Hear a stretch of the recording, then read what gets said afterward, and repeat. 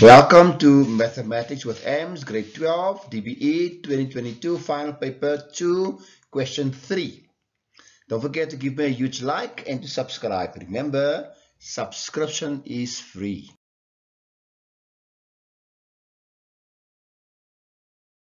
Right, this is Question 3, of course, based on analytical geometry. So in this diagram, points A, B, C are given. A is 4 and 2, B is 6 and minus 4, C is -2 and -3. They are the vertices of triangle ABC.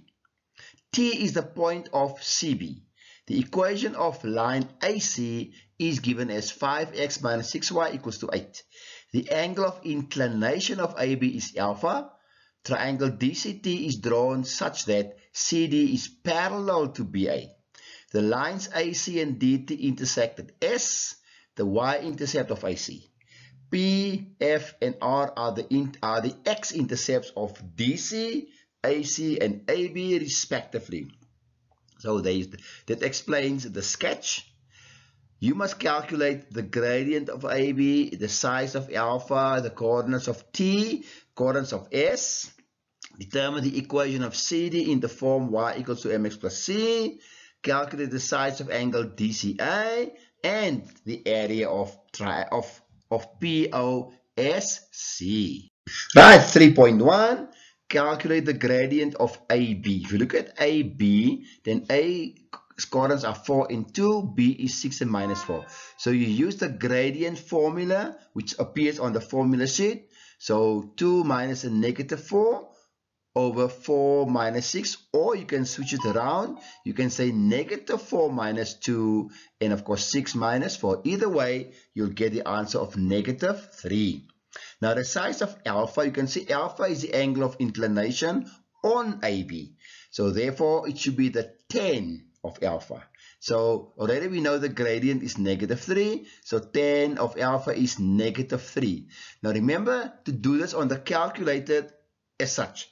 You do the shift 10 and you put in a +3 on the calculator. Please, not a -3, a +3.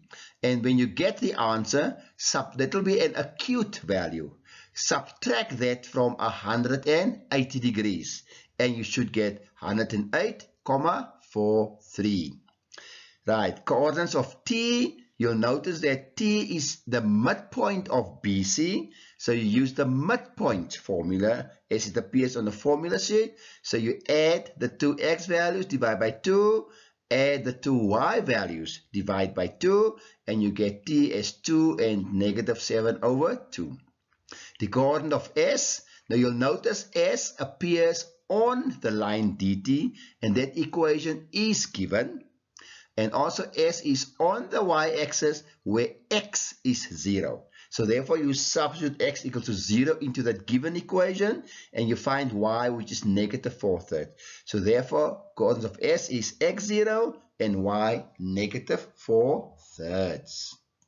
Right, determine the equation of CD in the form y equals to mx plus c. Now take note that CD and BA is given as parallel.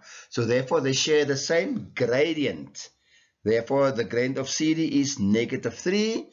So you can put it into your formula for the straight line and you get -3 equals to -3 into -2 plus c. Or you can use the other formula, which is y minus y1 equals to mx minus x1. Either method you prefer, do your substitution.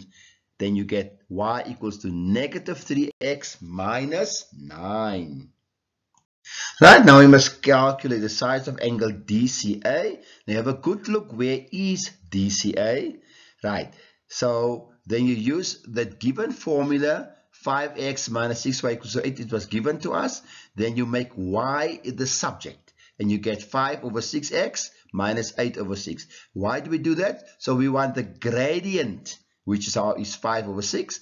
So the tan of theta, which of course the gradient of AC, right? So therefore 5/6. So on the calculator, shift 10 of 5/6 will give you theta, which is 39,81. Then angle A, of course, will be then the previous 108,43 done in the previous question. minus 39,81, and we get 68,62. So therefore, DCA is 68,62. Remember, it is the alternate angles because DC is parallel to AB. Then the area of POS, have a good look at where is POS. Now the FPS will be the area of triangle FPC minus the triangle of area OFS. So you first work out the area of FPC, which is a half times 4,6 times 3, minus area of OFS is a half times 1,6 times 4/3, and therefore subtract the 2, and the answer is 5,83 square units. This is Mathematics with AMS, Ahmed Suleiman. Please give me a huge like and don't forget to subscribe. Remember, subscription is free.